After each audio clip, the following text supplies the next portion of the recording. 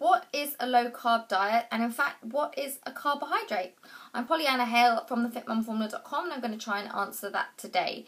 So when people say they're going on a low-carb diet, perhaps you know someone, or maybe you've even tried one yourself, often what they actually mean is they're saying they're going on a low-starch diet. So they're cutting down or reducing foods like potatoes, pasta, rice, those sorts of things that we traditionally think of the carbohydrate part of the meal. And that's true, those are carbohydrate foods, but they're only one type. Those are what we call starchy carbohydrates. And they're actually carbohydrates in all different foods. Let's take dairy, for example. Dairy products have lactose in them. Lactose is a dairy sugar. Sugar is simply a form of carbohydrate. So therefore, by definition, dairy products have carbohydrates in them.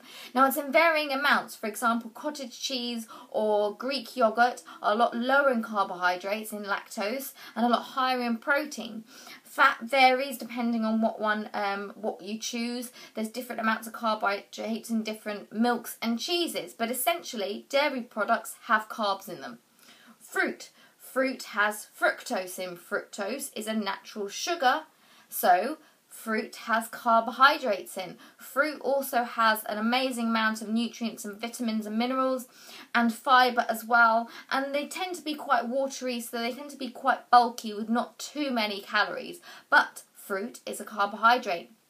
Vegetables are the same.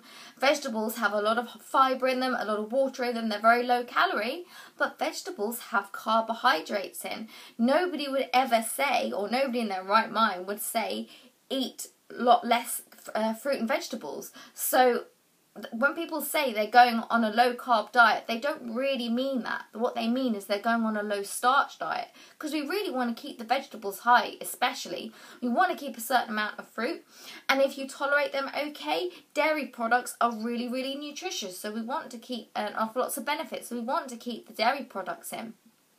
Beans and legumes. Now, the beans and legumes are fantastic for people wanting to lose weight, because they contain something called resistant starch, which, to cut a long story short, is very, very filling.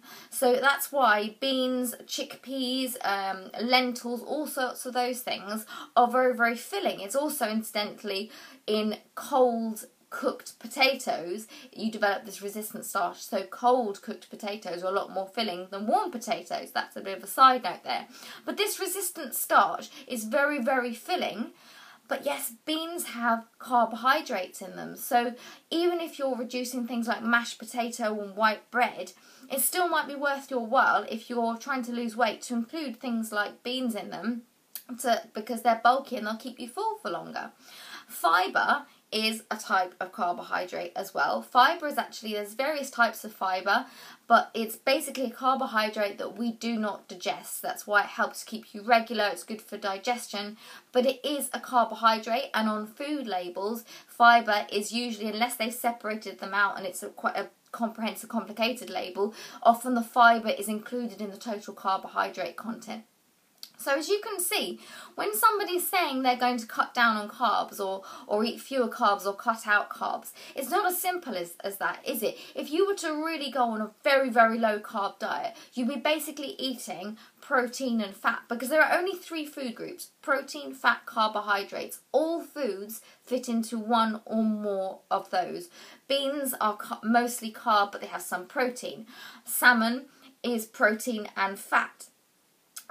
Nuts are a bit of everything. You see, they're a mixture. So if you were to go on a truly really low carb diet, you wouldn't be eating hardly any vegetables. You'd be basically eating protein and fat and maybe a few leafy greens thrown in here and there. And I think it's safe to say that that's not the ideal diet for most people. That's going to be vastly nutrient deficient. So when people say they're going on a low carb diet and that they felt better through reducing carbohydrates, what they mean usually is that they've reduced starchy carbohydrates. So these are your pastas, rice, bread, potatoes. They're the main ones. And why would somebody do that? Well, these foods offer lots of nutrients as well. They've got fibre in them. They do have certain vitamins and minerals, but they are quite easy to eat. It's very easy to overeat white bread and white toast and butter, for example. You can get through quite a lot of calories of that without feeling satiated. On the other hand, some stir-fried chicken or prawns and lots of lovely vegetables made tasty with low-calorie things like soy sauce. You can eat an enormous plate of that, feel very full, very satisfied, and so it's a lot easier to reduce your calories without feeling deprived. Remember, if you want to lose weight, you have to reduce your calories. So the best way to do that is to make your life as easy as possible. Eat the foods that are going to keep you feeling good and feeling as full as possible.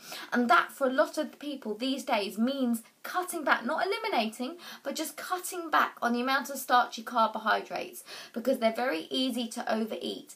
And actually, gram for gram or calorie for calorie, they don't offer as many nutrients as some other foods. For example, fruit and vegetables, they don't have quite as many nutrients, and they do have some.